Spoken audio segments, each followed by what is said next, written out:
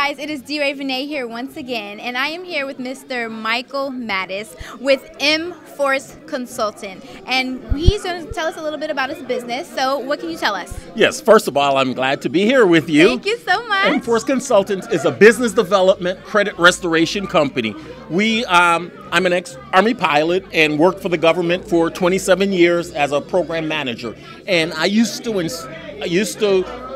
my primary goal was to bring minorities into the government. And one of the things that I found out was I used to get young engineers and they couldn't get the security clearance. They couldn't get the security clearance because they couldn't qualify because of their credit. Okay. When I retired from the government, I decided to start a credit restoration and a business development company, basically to help them to develop a business and those who couldn't qualify from a credit standpoint to be able to correct and develop their credit restoration. With my business development company, we're able to help companies to get established with Brad & Dunn Street, as well as we start from going through getting incorporated to franchising, developing all aspects of the business, and also to help that business to develop business credit that they don't have to use their personal credit. However, personal credit is very important. Correct.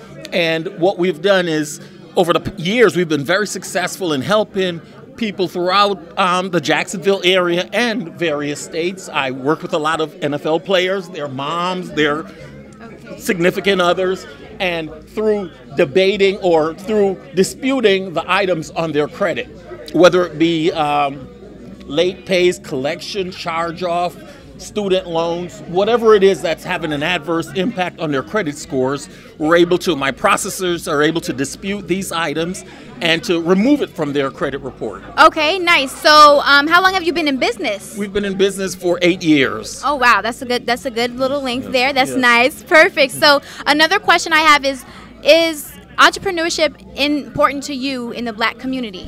Absolutely. We have anything that you're doing for someone, you can do it for yourself. And sometimes, a lot of times last hired, first fired based on the economy. And we've got to realize that we have to sometimes control our own destiny. And as an entrepreneur, I pride myself in providing quality service. And as minorities, I think it's important that we also provide quality service in whatever we do. Nice. I definitely agree with that. So another question I would have for you is, for those who feel like they can do exactly what you do, what kind of advice would you give for that? They can't do exactly what I do? Who can do? Like what kind of advice would you give them to start that process? Yes.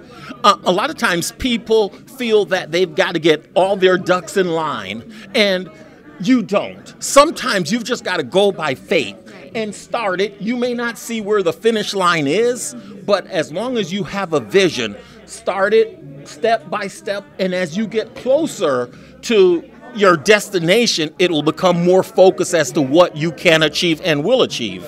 Awesome. Thank you so much for your time. How can people follow you? How can people find you and get connected with your business? MForceCreditRepair.com, MForceConsultants.com, and I'm willing to help anyone out there with achieving their goal, because your goal, it starts with financial responsibility and the ability to be able to use other people's money to help you to achieve your goal. I agree. Thank you so much for your time. Thank you. It was nice talking to you. All right, guys, have a great one.